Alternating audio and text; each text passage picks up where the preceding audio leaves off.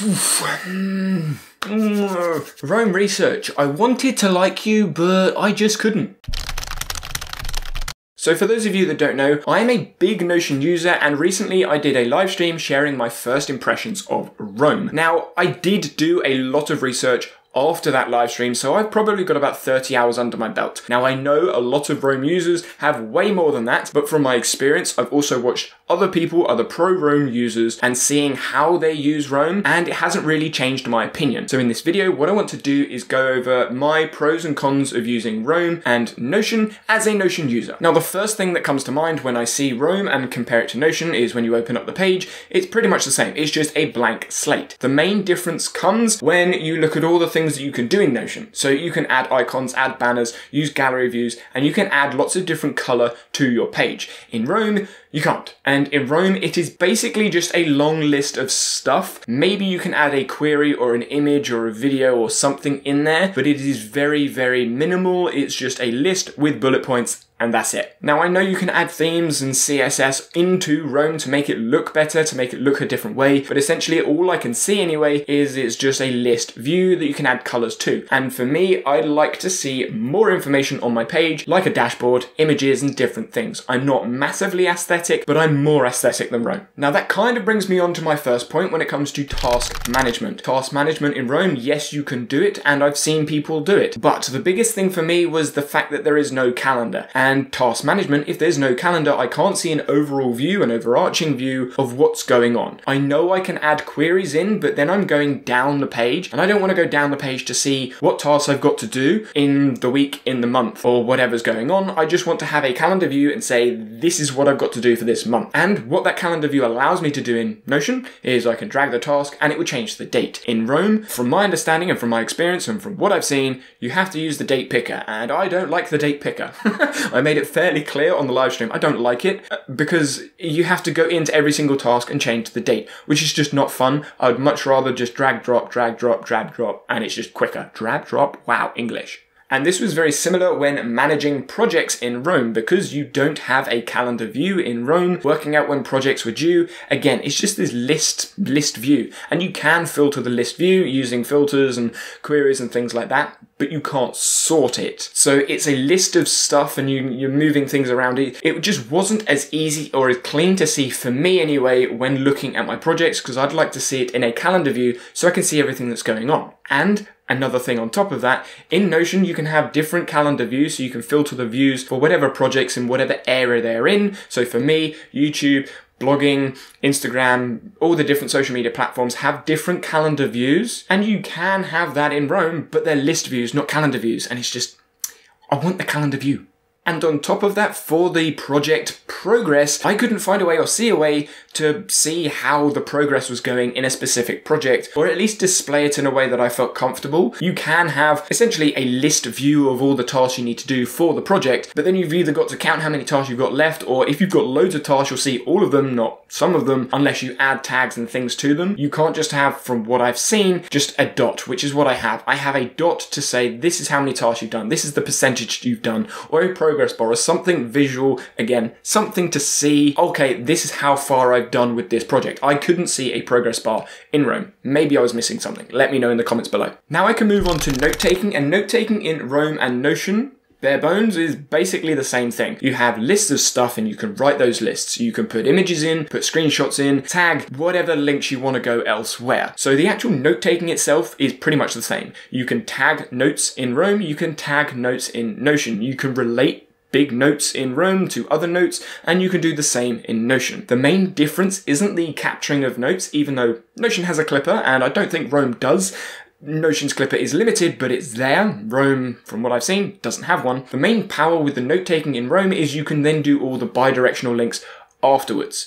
Now I'll go into more depth about my opinion on the bidirectional links later on in the video, but unless you're going to be using those bidirectional links, the note-taking is exactly the same. The main difference for me is the aesthetic and the layout of a Notion page is much more flexible than Rome, because in Rome you have your lists and that's it. In Notion, you can have your lists, but then you can have columns, and then you can have pictures in one bit, pictures in another bit, links, you can put databases in there to have information from other things, all in a more condensed view, because in Roam it's just that list. So there's white space at the sides. Yes, you can then bring up the tab, the sidebar, the right sidebar, and use that. Normally that's another page from what I've seen. I mean, yes, it could be the same page and you can edit the same page twice, but essentially it's just one long list. It's just a long list of stuff. And I personally don't like scrolling, so I'd much rather have 2 columns and just bring the bottom of the list up to the top, or sort them how I would want. That's my preference. And that brings up the point of the sidebar. Now, the sidebar in Roam is definitely a really useful tool, and that is something Roam definitely has over Notion. But for me,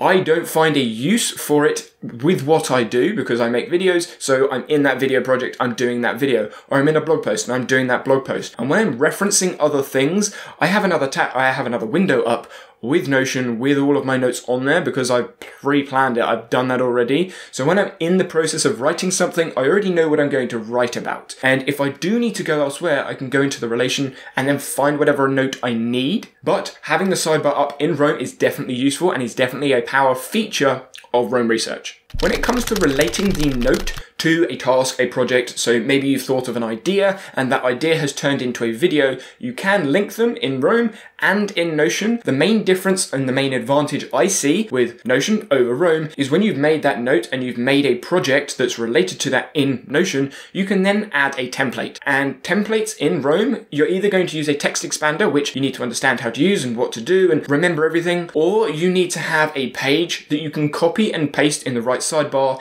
into your Roam page, but like that's a click to get there, then it's a copy and paste and go in, and then when you're going to add the dates, we go back to that date picker, you then have to manually add the dates to all the things. Maybe you could do that with a text expander, but still, like I would want to change those dates, and the ease of changing dates comes with the calendar view in Notion, and the date picker doesn't have that. Whereas in Notion, with the templates, you can just push the button, click, drag, drop, and then drag things around, and it's much cleaner, it's much easier to do with the templates and the calendar view in Notion. Wow, forgot what app I was talking about. In Notion with the drag and drop, but that comes down to task project management after the notes. So linking, it's the same thing, Roam and Notion, but after you've linked it, Notion takes the cake. Before I move on to bidirectional links, I do want to discuss reviewing information.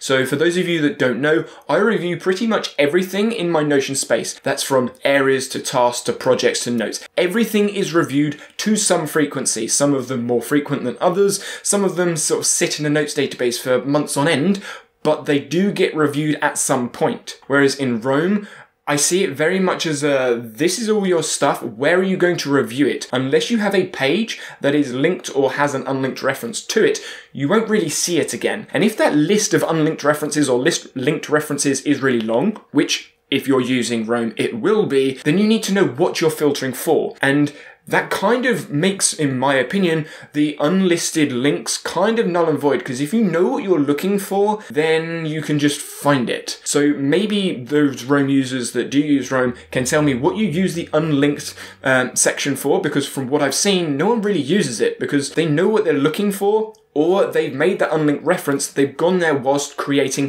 they're in that thought process.